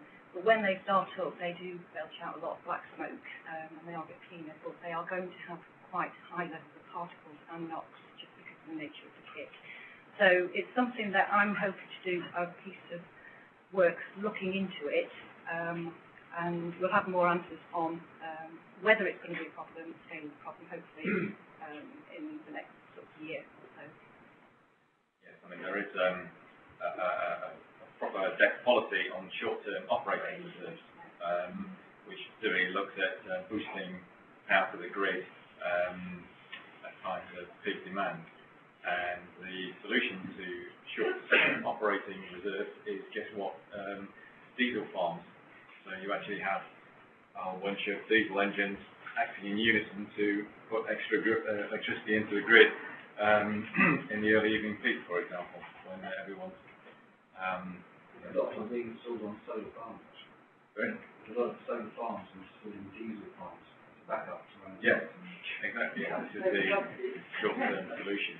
But there is also the problem that you referred to about can we get sufficient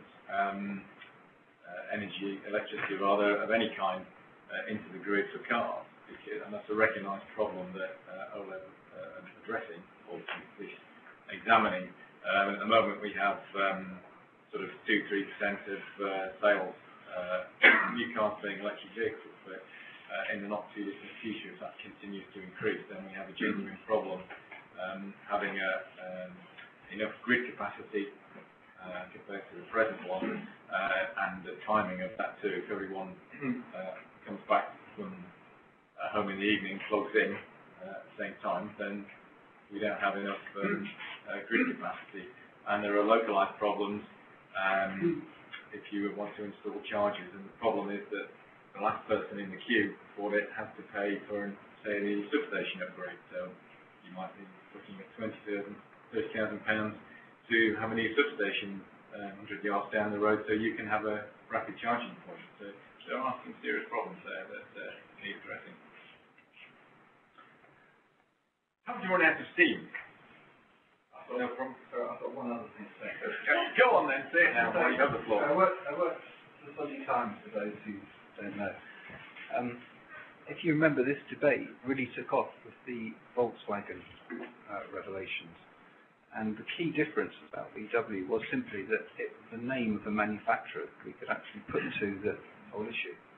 And we had run a series of articles before with Nick's help, where we named cars and named car manufacturers and tried to identify where the problem was coming from.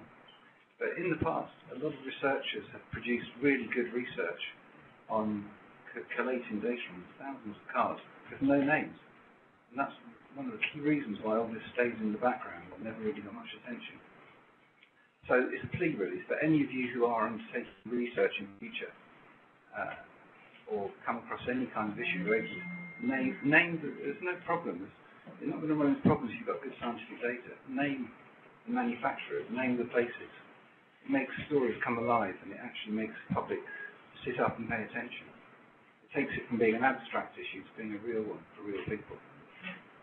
That's a fair point. I think, in fairness to people who have been doing such research, there are reasons why they've not been allowed to do that. It's not because we don't want to, but there are constraints that you work under which make that difficult. But I take the point that you have to make this attractive and interesting for people to sit up and take notice. So we'll definitely do that. And of course, I think you were reporting on James Tate's work at Leeds, where he mentioned Vauxhall, General Motors anyway, which came out of some work that he was doing.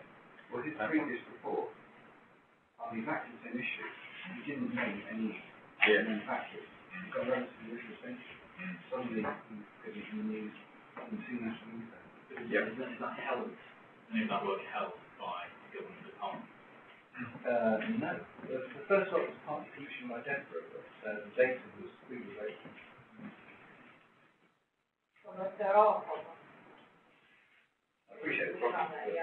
Always goes wrong. We would often like to make things more open, but there are restrictions on even having access to the data. In James' case, they were specifically scared of the consequences, and so have others been, including some, I think, TfL. But often we get access to data on the basis that it is confidential. Yeah. So if I would say no to having the data, or... But whenever you can. Right. Can't believe you haven't asked a question at all, Jack. This must be a record. I've said it all because it's a magazine, so it's right. It's different. I would ask you Defra here. Well, obviously not. I said that, isn't it? Really? I feel obliged to point out that this stage that we did invite them on 2 occasions, and DSD, but they didn't reply. So, yeah. David. Yes, just a quick point in relation to the media coverage.